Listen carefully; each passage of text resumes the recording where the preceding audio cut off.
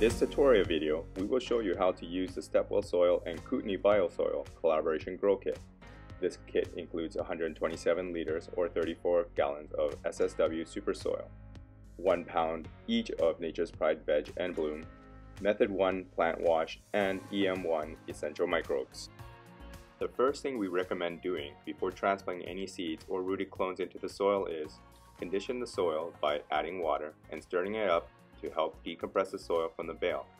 This will help improve in the soil's water retention. This can translate into better root growth and plant health. Choose your desired amount of soil to use. Take about 300 milliliters of water per gallon of soil used and pour it into a bucket or tub. Then stir it up for a few seconds till you get a texture similar to this.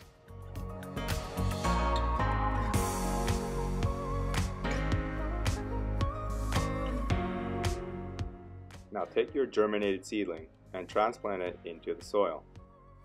If you have a ruderalis plant, also known as an autoplant, you can transplant the seedling into a peat pellet and place the peat pellet into the SSW Super Soil. This is what it looks like after transplanting. We recommend starting off seedlings in 1 gallon sized pot so the roots do not get restricted early. Doing so can help reduce nutrient shock to the seedlings.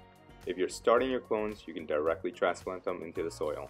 At this stage, you can water the plants about 250 to 400 milliliters every few days or as the soil needs it. It's important to keep the core of the soil moist to maintain and build beneficial microbial and fungal growth.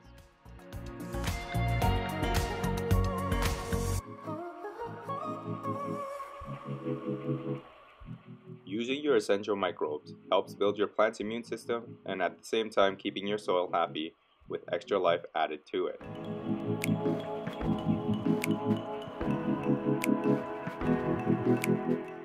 Now we are going to show you how to mix the EM1 using clean water and add it to a spray bottle. We filled this bottle up to about 700 milliliters of water. Recommended dosage is about 1 to 2 milliliters per liter of water.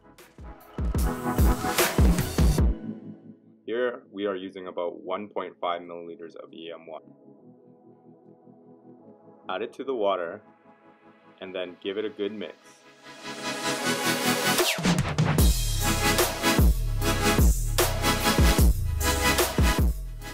Remember to leave the concentrated EM1 in the fridge to keep the microbes dormant. The premixed bottle can stay on the shelf for 4 weeks.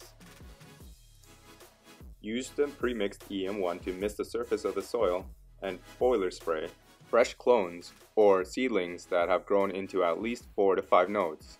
Continue following these steps for weeks 1 to 2 in veg cycle.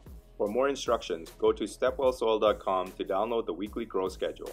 You can purchase our grow kits on our website or find a retailer near you that carries it in store. Remember to subscribe and give us a thumbs up. We will be uploading more gardening tips and tricks. To learn about vegging weeks 3 to 4, check out part 2 of this video.